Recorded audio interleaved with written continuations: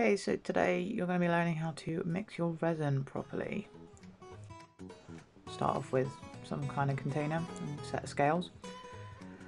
The particular type of resin that I use is a 2-part mix, 2 parts part A to 1 part B, as you can see here, which means that I need double the mix of part A to part B. So firstly, you're going to measure out part A. Today I'm going to do a batch of roughly around 300 grams of part A, which will mean that when we add part B, you will need approximately half of that amount, so 150 grams. It's okay if it goes over a little bit in these larger batches. It's not going to affect it too badly. So in order to make your resin have as little amount of bubbles as possible, I heat my part A with some water. See? So we get your water. Mine happens to be reasonably warm, and I sit that in there for about 5 minutes. Because we want that to be nice and runny and all of the bubbles to have surfaced. So let's come back in 5 minutes.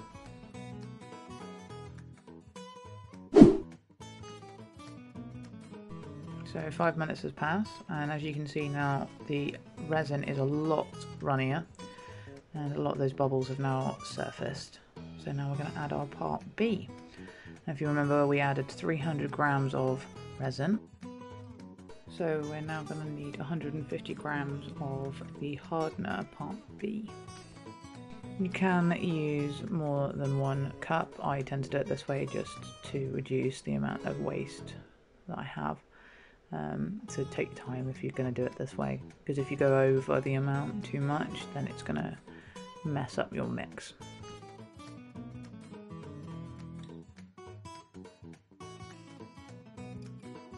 Okay, so now we're going to stir our mix.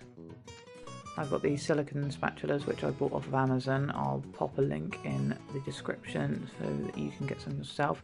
They are great little tools. The silicone peels off of them really quite easily and they work really well.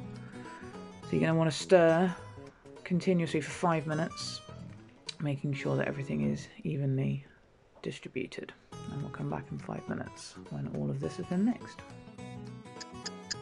Okay, so now we're 5 minutes later, and as you can see, the resin is now nice and clear. I'm going to leave it alone for 5 minutes so that it can allow all the bubbles to rise to the top. So we'll come back in a minute. So now that it's been left alone, I'm able to pour the excess resin into different cups to do what I want with it. On this particular occasion, I needed to create some black resin to pour onto the back of a piece that I'd prepared earlier. This time I chose to use acrylic paint to do that.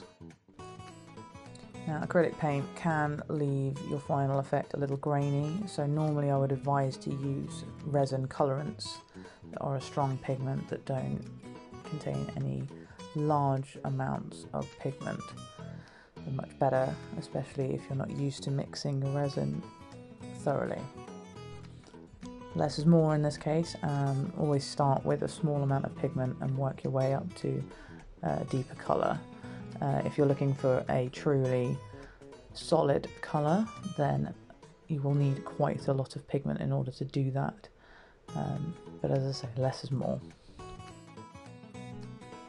Again, once you've finished mixing your resin and you've made sure that all parts of the pigment are completely and thoroughly mixed in, you're going to want to leave your resin alone for another 5 minutes to allow any of those bubbles that you've reintroduced to rise to the surface, and then you can blowtorch off any of them that have risen up there and get pouring. Thank you guys once again for joining me today. I hope I have managed to answer some of those questions on how to create a great batch of resin. If you'd like to follow me for more content, then please don't forget to hit that subscribe button, give us a little like, and leave a comment below on any more videos you'd like to see soon. Bye for now.